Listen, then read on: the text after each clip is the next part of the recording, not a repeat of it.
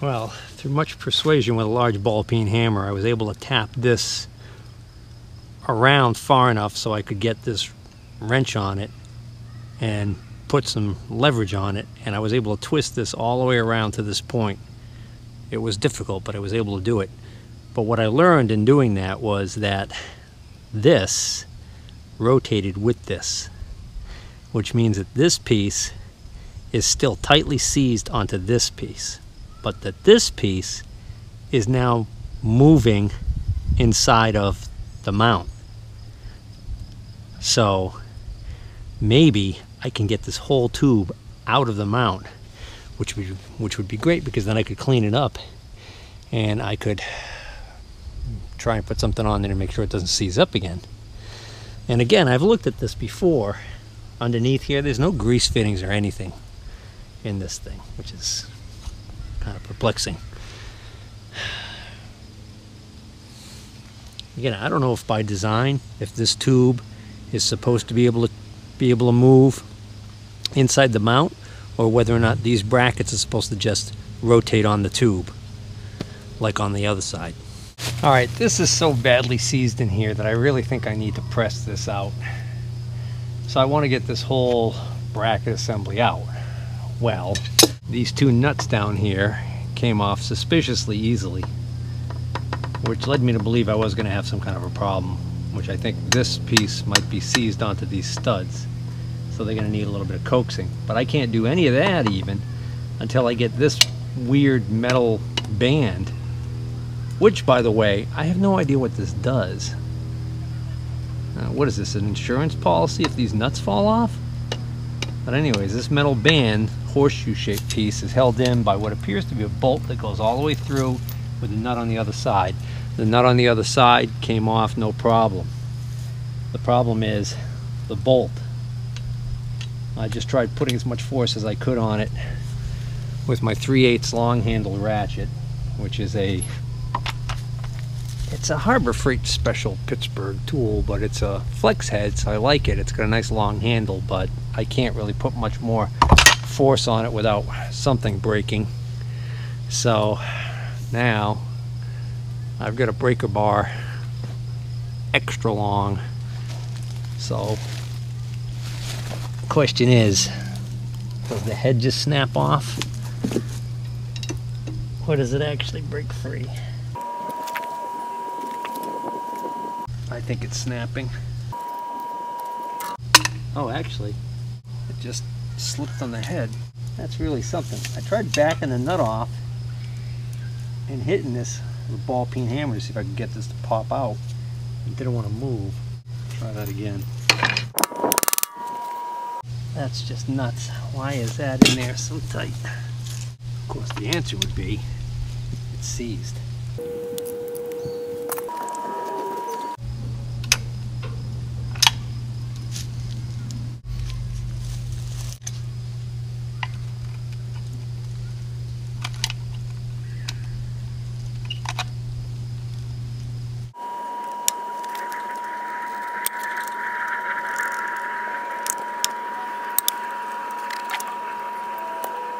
So this is a Sears Craftsman special socket set that is supposed to be designed for taking out rusted, rounded headed bolts and nuts.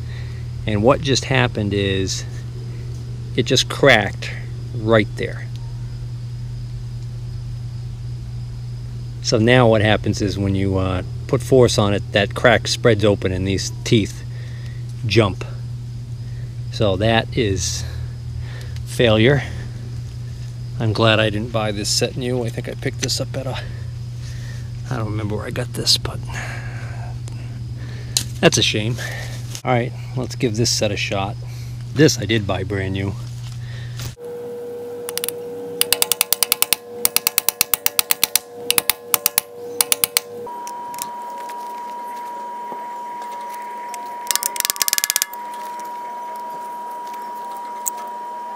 That doesn't seem to be moving at all.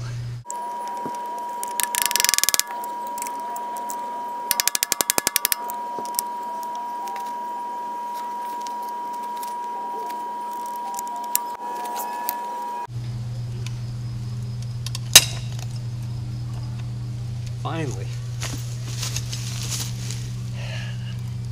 Something finally gave. The damn bolt broke.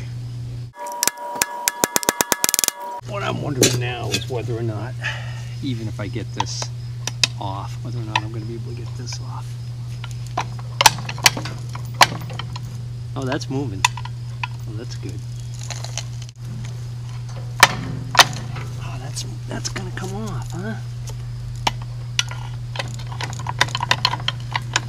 Gee whiz.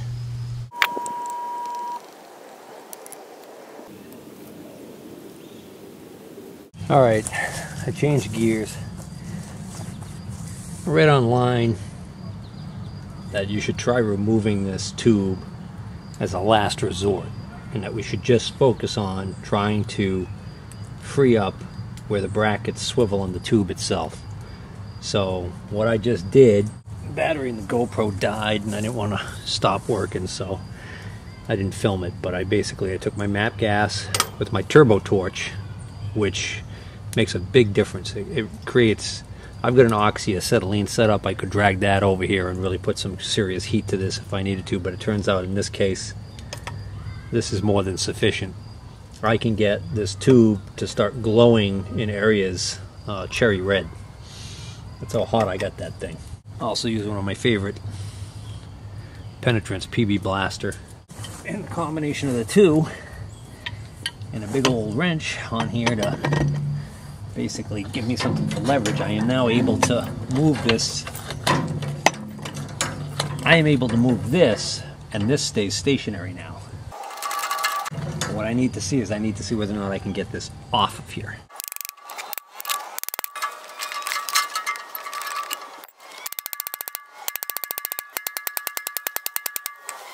I can see its space opening up, so it's moving.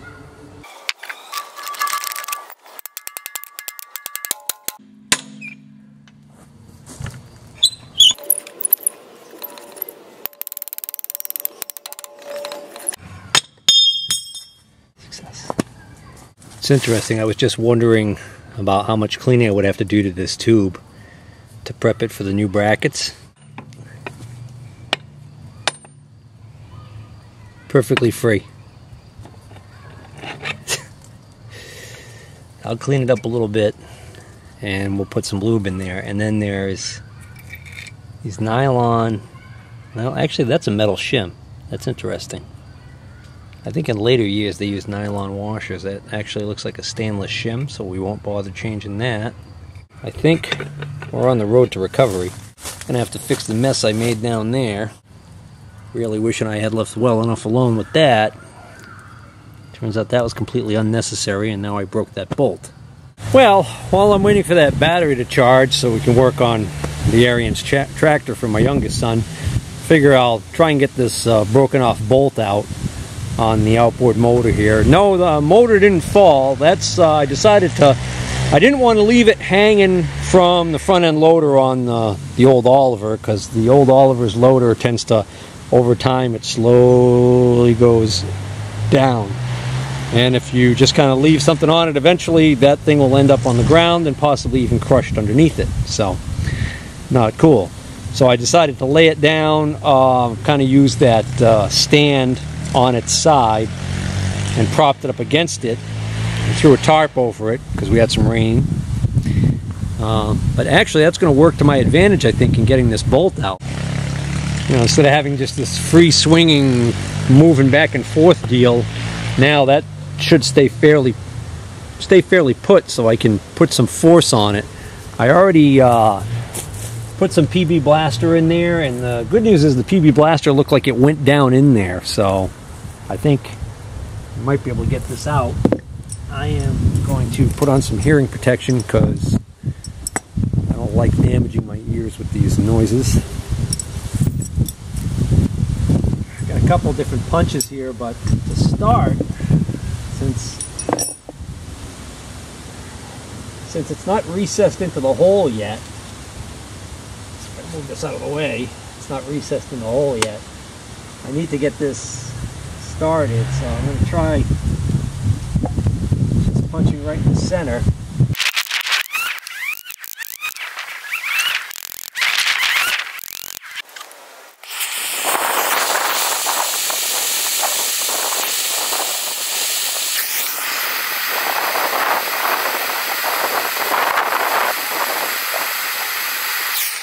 Well, maybe we'll get the nut on the other side cherry red. Hopefully enough of that heat's transferring up through. The only thing that would be really horrible is if this is actually a threaded hole that this bolt threads through, and that nut on the other side just locks it on there. That would be that'd be a real stinker.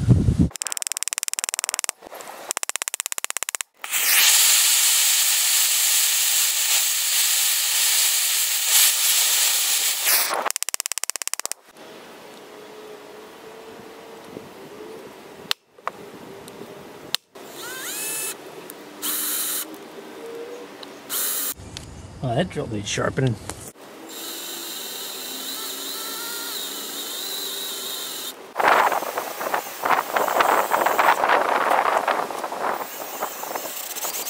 Alright, last time I worked on this, I was in the process of trying to get this broken bolt out of this hole.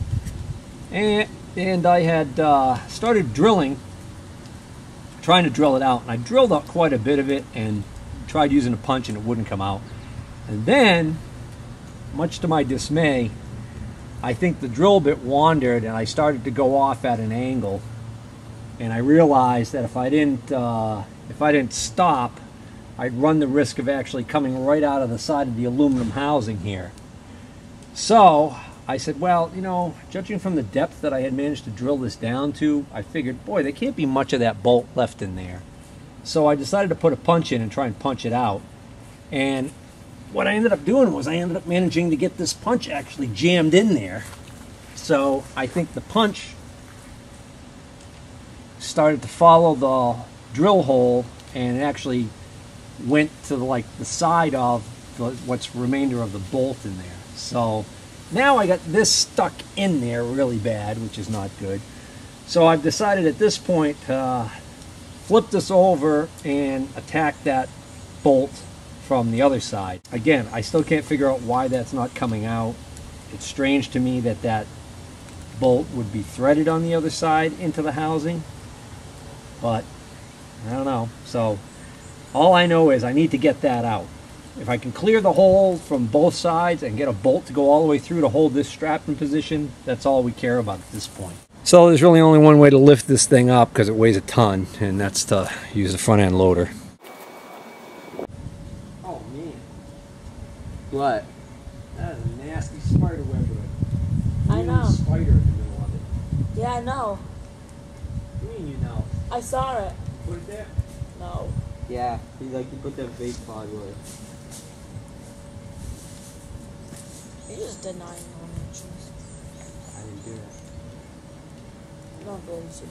I don't believe you that you put it there. You didn't put it there. Not my favorite. Stupid thing. What? The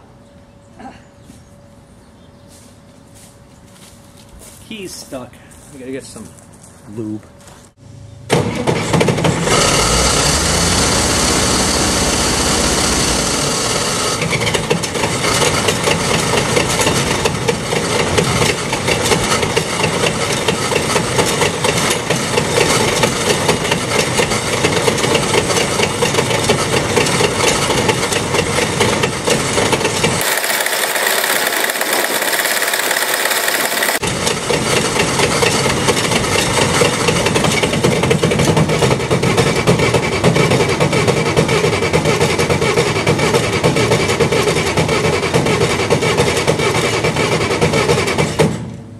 Where's that? Daddy. Daddy. Starter got stuck. It's like, what the heck was that horrible noise? And then when I shut it down, it's still cranking the engine. Probably that key switch got stuck in the crank position. I really need to replace that with a new key switch. Why don't you? I gotta order one. Probably see if I can get a weatherproof one.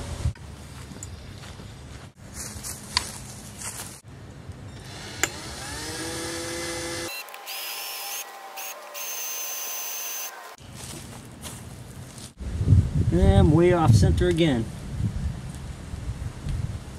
Unbelievable.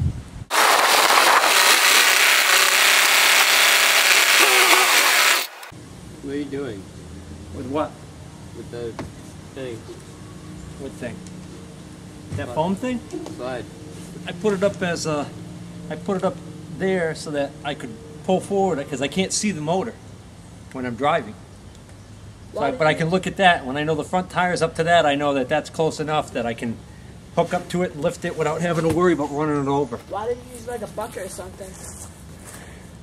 Because I thought I could stand that up. I didn't know it was going to. What's with the 3rd degree? Well, this strap isn't worth saving.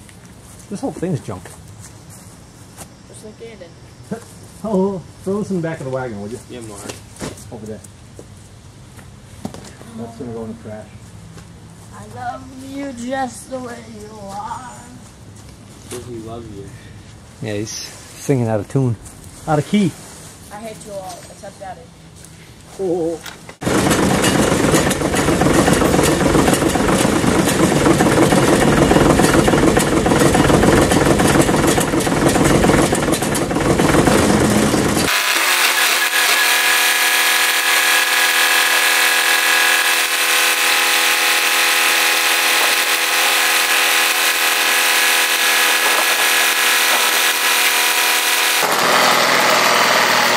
That green spider bit me. Good. I feel strange now. Good. You're not Spider-Man. I'm undergoing changes. Psychopath. Psychopath. Yeah. That's not nice. All right, so here's the other end of that, what's left of that bolt right here, with this nut on it. Now, I had taken this nut completely off, and that didn't seem to make much of a difference to this thing. This discoloration right here is just an indication of how hot I got this thing with the torch. That didn't seem to make much difference either. So it's quite strange to me how that's stuck in there so badly. There isn't enough room in there for me to like put 2 nuts on there and lock them against each other and try and use that almost as if like the head of the bolt to remove it. If I really wanted to get fancy, I could bring this over by the bulkhead and I could tack weld this on the end right here and then try and use a socket on here. Other thing is, if I actually tighten this nut, you would think since the bolt doesn't go all the way through anymore and it's effectively partially removed, that the nut screwing down on what's left of the bolt might have the action to pull this out and extract it. Why don't you use a air thing? Because that'll just definitely, it'll probably just snap that right off. Which is going to maybe happen anyways, I don't know. I also didn't really want to, well, let's see. Let's just try and turn it and see what happens. Yeah, so I mean, I could easily unscrew this nut, but that doesn't seem to do anything for us. I even pounded on this end, kept the nut on here while I was banging on this to try and keep, you know, the damage to the end of the threads there at a minimum, just in case I needed them later. That was back when I thought I might end up reusing that. Of course, now it's completely destroyed, so I don't really need that. Tried banging on it again since I've drilled out a lot of it and also applied so much heat to it.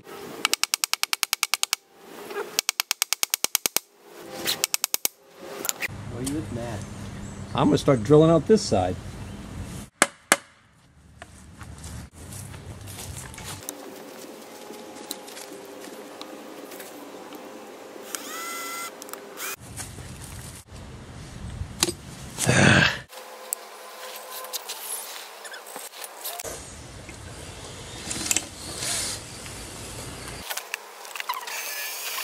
At this rate, I'm going to get into the end of that pin punch that I got stuck in the other side, which is hardened, so I definitely don't want to be trying to drill into that. I think I forgot to hit the record button, but I drilled another hole and then pounded on it, and it started to move, and it finally popped out. Alright, so I think I missed that last part there, but what I ended up doing was I drilled another hole adjacent to the hole bolt. That broke through, to somewhere inside the housing. And then put a punch on it and started beating the bejesus out of it. And it started to move. Once it started to move, I drove it right back through and out the side that the punch was stuck in.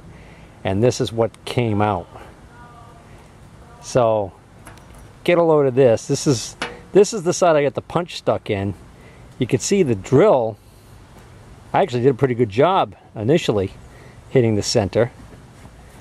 Okay, that's like 90% removed, but then you can see as I went down it started to go off and the punch got stuck down here somehow. And then this is the other side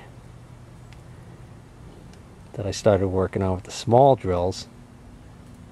So that's interesting. You can see how far off this is probably the side of the drill bit from this side, maybe, I don't know. But it's out, and I've got a hole going clear through from one side to the other that I could put a new bolt in now. So thank goodness.